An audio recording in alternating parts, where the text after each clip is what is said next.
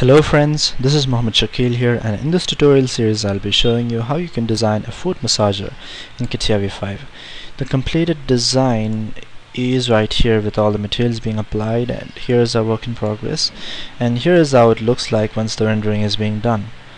Now only the material application and the rendering is remaining. For doing that, you need to make sure that the apply material and the render option is available here, and if it's not, you could check it over here and here.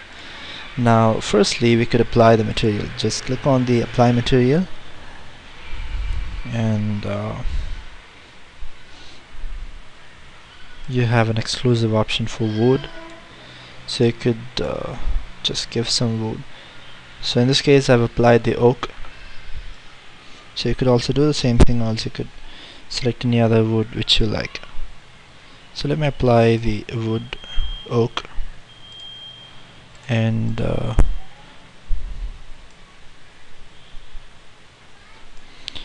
if you want to try some other wood you could do that too. It should not look so contrasting. So you could apply maybe a walnut. Oh, that's gross. Maybe India teak. Yeah, that's fine.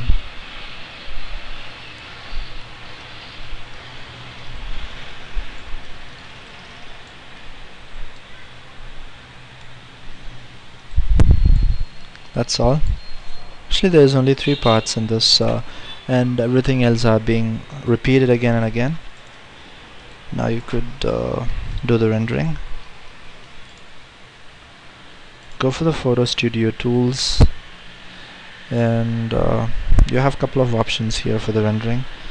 One is to set the background, and you could do some custom lighting and ambience and etc. here. And here you have an option to set the quality of the render, that's the low, medium and high.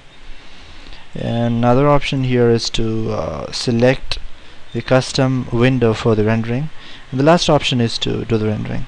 So let me just click on the render option and wait till the render happens.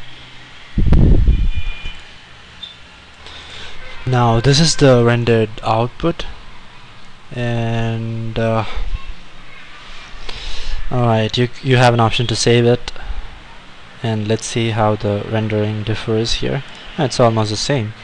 The only thing is that the angle is different and it's not in the perspective view. That's all, and I hope you enjoyed my tutorial series, and there are more series coming up which are really what to say, enjoyable and really understandable. And if you have any suggestions, you could write below, or you could write to me at catia.pro.user@gmail.com. and if you get more ideas of design or something, or if you have anything, you could write to me at catia.pro.user@gmail.com. Thank you so much, and I really appreciate your continued support. Thank you.